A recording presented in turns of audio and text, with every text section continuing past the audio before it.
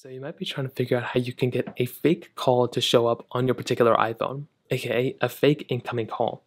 Now there are a lot of different ways to do this. You can have somebody call you from a different number, whatever the case is, but the easiest way to do this is by downloading some sort of fake calling like incoming call application on your particular iPhone.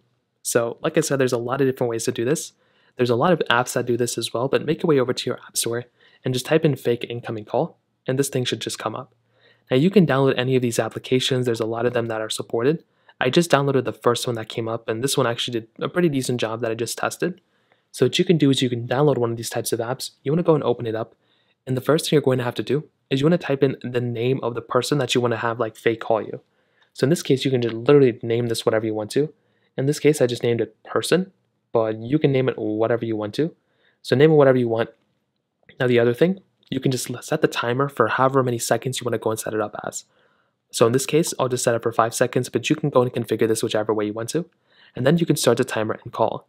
So it's going to tell you some instructions. It's going to show you an ad right now, which sometimes can be kind of annoying.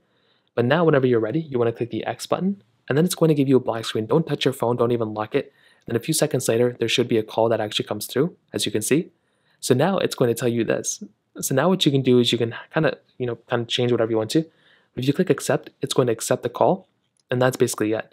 Now, I don't think it says anything. I'm trying to hear it, but it doesn't say anything at all. So you can just make it seem like you're talking to somebody.